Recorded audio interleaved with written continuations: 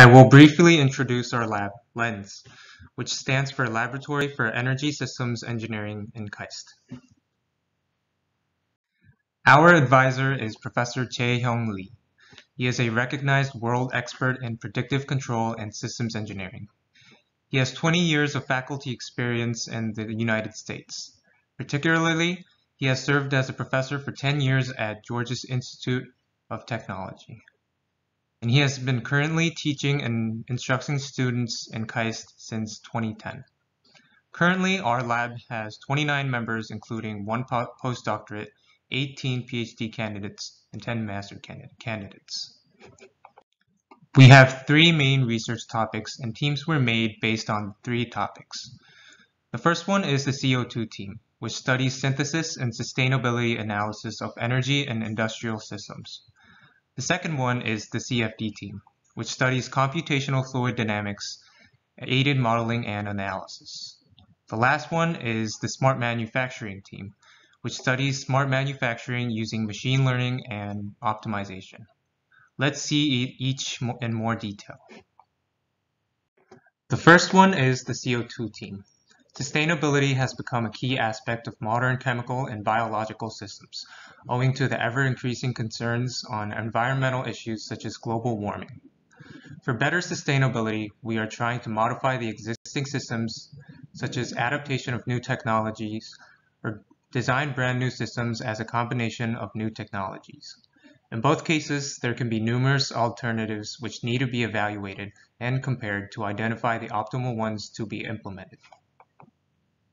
The second one is the CFD team. Diverse efforts to discover a valuable product and trials to lower the costs in the chemical industry have led the relevant workers to face new types of devices with a complicated fluid motion.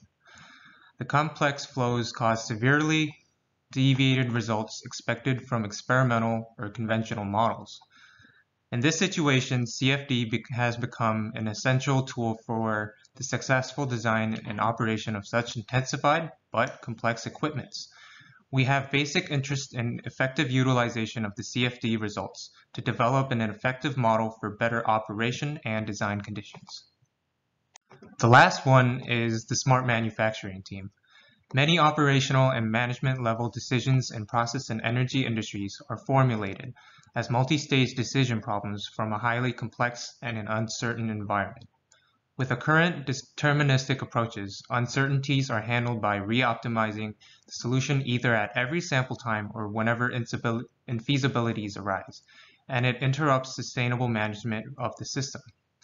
In this research, we are developing theories and optimization-based computational tools for such decision problems or process monitoring and fault detection. We use big data and machine learning techniques, mainly reinforcement learning and neural network techniques.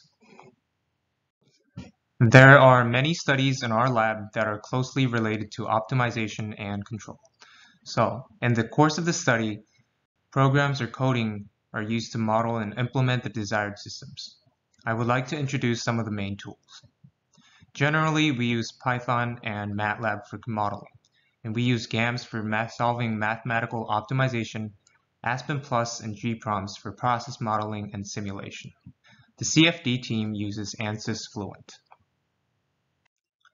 These pictures are our lab members' joyful moments before COVID-19.